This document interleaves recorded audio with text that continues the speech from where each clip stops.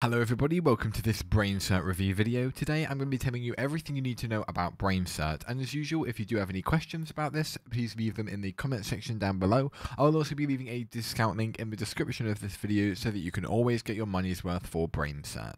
Braincert is a really useful learning, teaching and collaborative online platform that allows you to basically teach, learn or educate with a numerous amount of people, say it's for a class or say it's for employee training, in a nice seamless way. It's a great idea and it's been executed really well. So here we are on our main dashboard. Now immediately we're greeted with our admin dashboard. So this is basically for all the main overall things that we've got, but it's less intricate than the dashboards that we have on the left here because we have 4 different types for different regions. So we have the admin one, as you can see, which basically shows you quick stats such as your activity, how many users, courses, tests, live classes and disk storage you've used, along with your activity stream, so who's signing in, who's looking at what, and then the reports that you've got for courses, tests, classes and then the contents. Then you've got all these things like top courses by enrollments, top tests, top 5 recordings, top 5 active virtual classrooms, most recent course completions, most recent logins, and then your top 5 learners, as opposed to the tests and the courses. So you can compare who your top students or employees or people who are performing the best. Say you're maybe looking for somebody to get a particular job, you can see who is performing the best, so has therefore a higher chance of actually getting said job. Under e-commerce, we're then able to view all of the more like revenue side of things that we've got. So we can view how much money we're making, how many site orders we've had, how much traffic and site users we're at the current moment. You can sort by categories such as courses, tests, and live classes. And you can look at the order date of particular things. You can view all the recent orders that you've got on your website and on this system. As you can see, you can view the customer name, type, amount, payment, and then all this information as well that you might need to know about stuff if they've use a coupon, and then you have a nice graph of all the revenue that you've got. So the date is listed at the bottom, and then the value of revenue that you got is listed at the top on a scale from -1 to 1. And then you obviously it's color coded for course, test, and live classes, where you can view all the money that you've made in a nice chart as well. Instructor is if you're a teacher or you're an employer. As you can see, you can look at all the courses that you've got, your total tests, your virtual classrooms, course bundles, tests to grade and assignments to grade. This is where you can keep on top of your grading so you don't fall behind, but you can also look at how much you've had, so you can give yourself breaks, you can give yourself free time. You've also got the e-commerce analytics, so the amount of courses that you've got, amount of tests that you've got, and the amount of live classes as well. Then you've also got a nice another option of all the assignments. Instead of it just going to give you a number like this up here, this will tell you the actual course name and how many assignments you've got for that particular course. So it's a little bit more intricate, so you can see what you need to grade. You have as many tests you need to grade, my teaching, insights, virtual classrooms, and then the top course enrollments and completions, so you can have a little look at how many students are enrolled in the class, how many students are pursuing the class, and how many students have completed the class. So this is basically where you can look at how all of your students are doing in one place, and see what you need to do as an instructor to make sure that you keep on top of everything. And then you have the student dashboard. So this is basically where you can view all of the courses that you've got assigned, how many tests assigned, and live classes.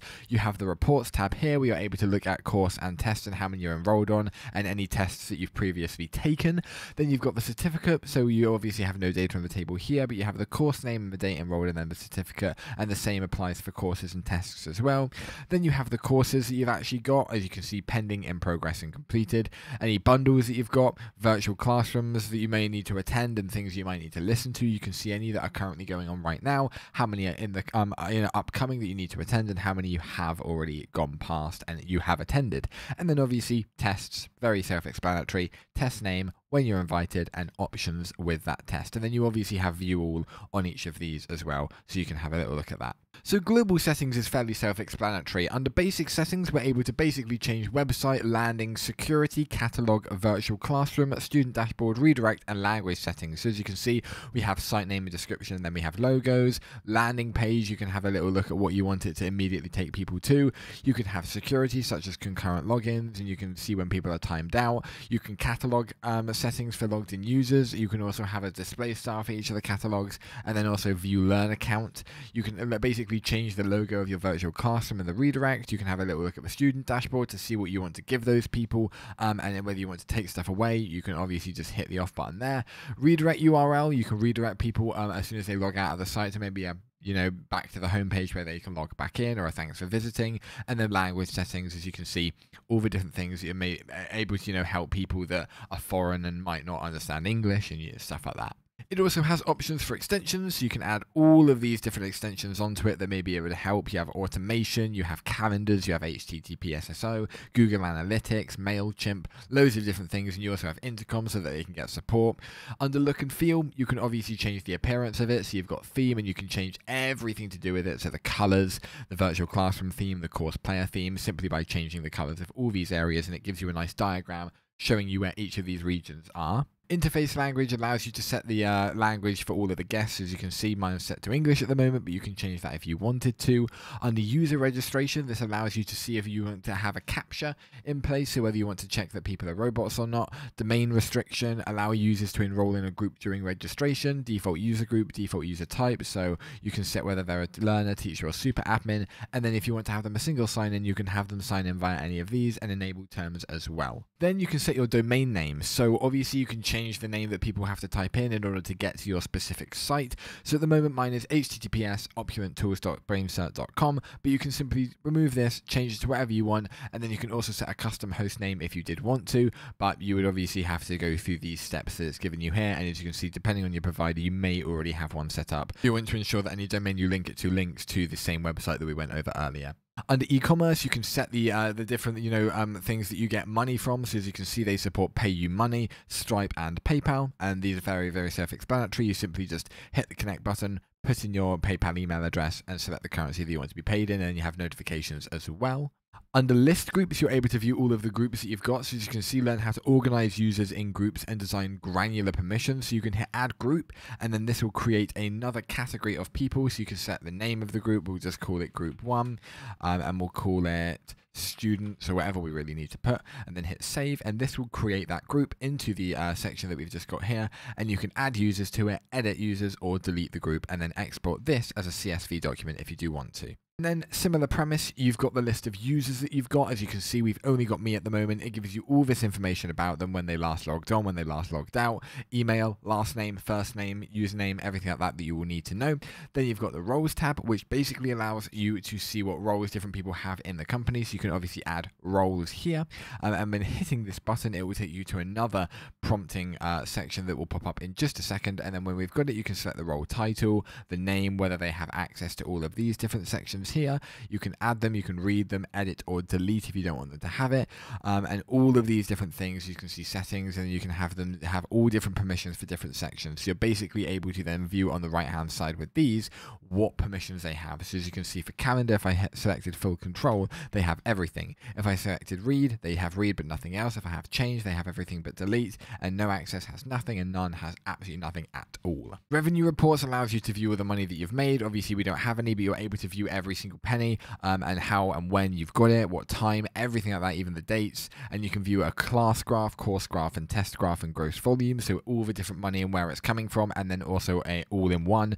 And then you obviously have the forums, which you can obviously manage in these sections here. With settings, you can go to forum categories, and then you can also go to permissions as well. Under marketing, we have the option for our landing pages. So taking here, we basically can see what people will look at when they immediately visit our website, and we can edit this like so. As you can see, this is what it would look like, and if we hit preview, this is what it would basically show us. It will show us what we will look at when somebody enters your website and puts in that web address, and it will take me straight back to the super admin dashboard. But remember, the learner is what they will have a look at. Now if we go back here, you have a thumbnail. So this is a sort of thing that you can create. You can select the page name for it. As you know, earlier we basically established that the default landing page will immediately take you to the dashboard, so you can obviously change that, and then you can obviously do more, and you can edit the default landing page if you want to, and you can change it to look however you want. And with a simple click of a button here, you can hit publish, and obviously change as many things as you want about this. You can change the style, the advanced settings.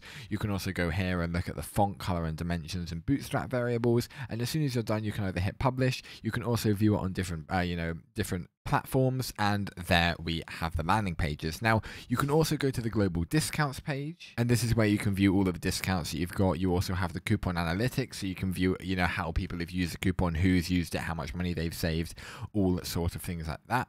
You also have the options for the online store, so you can create and manage products that you've created. You can also edit settings to do with your shop, which we'll quickly have a look at. You can also have discount coupons that you've got, so you obviously have the company, the address, the phone, and the currency, the pickup location, shipping rate, whether you want to charge per product or have a set shipping rate for every product that you do, and then you obviously can create and manage your products, as I said. You can also make the coupons that you actually want to here. You can view the different categories of the different merchandise or things you might sell, or different courses that you might sell in this section here. You can obviously add category, and then you can view reports of every sort of thing that's happened with your online store, so in terms of revenue, orders, conversion rate, average value of each order, online store and top customers. Then product order notifications you can set up to see when somebody's ordered something. Then below that we have the options tab, where you're able to look at your content library of things that you might want to dish out to your students and give that sort of thing. And you're also able to upload training materials. So as you can see, you have these options here, and if there's a particular book that you want to give out, or a document that you found, or a really nice article, you're able to upload this content so that your students can look at these in any of these different formats. So you've got upload, embed, HTML, iframe, or SCORM, and then you've obviously can view all that content in the library as well. Then under tests, you can create the tests, as you can see here, and then view all of the tests that you've got. You're obviously able to have a little look at the test itself, the name, the description, the instructions, as you can see what sort of website or browser rather they want to use, and you can upload, and then you can hit next, and then that will take you onto the page where you can look at the advanced settings and then payment settings in order to pay to take that particular test. Then courses is very similar. What you're able to do is create different courses for people to have a little look at. So as you can see under create a course, it's the same sort of appearance in terms of what this all looks like. So you have reviews and rating, commenting system, and as you can see what I'm clicking away, what I really like about this is it allows you to essentially have a little look at what each section does with a very short explanatory video, so it goes a little bit more in depth, and then you can view all the categories that you've got for different categories of courses. If you're doing different subjects, you can look at the instructional levels, so if people are at different levels, you can basically create advanced, intermediate, and beginner, as you can see, but you can also add them if you want, such as expert or master. It's really completely up to you what you would want to establish those levels as. If you're maybe at a university, it could be years or levels or whatever you want.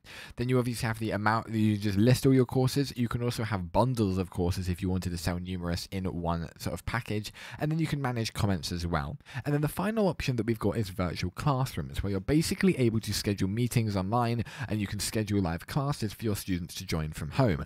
Obviously, because of the pandemic, this has become a much bigger thing, and having it integrated into websites like this I think is excellent. And you're simply able to hit schedule a live class, and this will take you to a page where you're able to do the exact same features that we went over earlier.